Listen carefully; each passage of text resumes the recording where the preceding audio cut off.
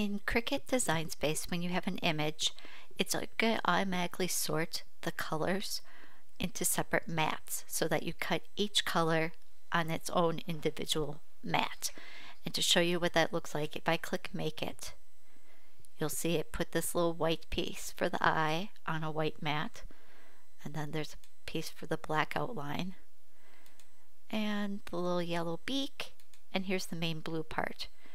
Now, since all of these images are really small, you could make them fit all on one mat, but first you gotta trick the Cricut into thinking you're cutting all of this on one mat. So let me show you how I do that. I go right over here to the color sync, and this shows you the different colors in your design. So I'm just going to click on each one and drag it down to put them all on the same color.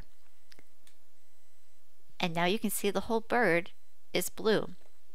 So now when I hit Make It, all of the pieces are on one mat. Now I can click on these images and slide them around.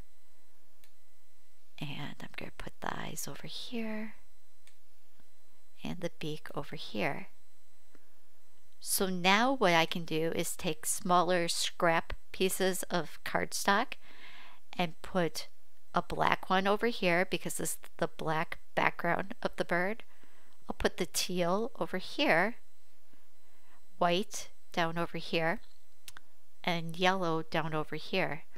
So now when I click Continue, it's going to have me load the mat just once, but it's going to go to these different locations to actually cut them. And I'll show you how the mat looks before I load it into the machine.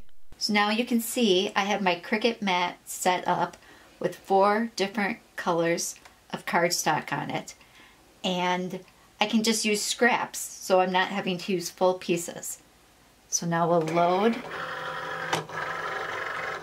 and cut.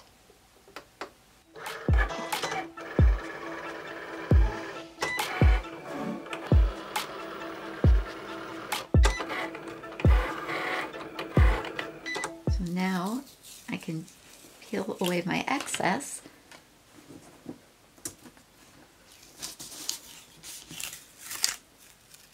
You can see that I'm going to have all 4 colors cut on one mat.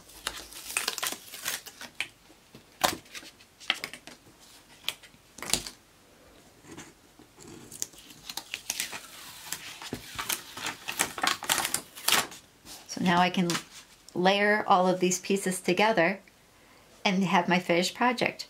I hope this video helped you understand how you can cut multiple colors on one cutting mat. Make sure to subscribe to my YouTube, give this video a like, and leave me a comment. Tell me how you would use this project.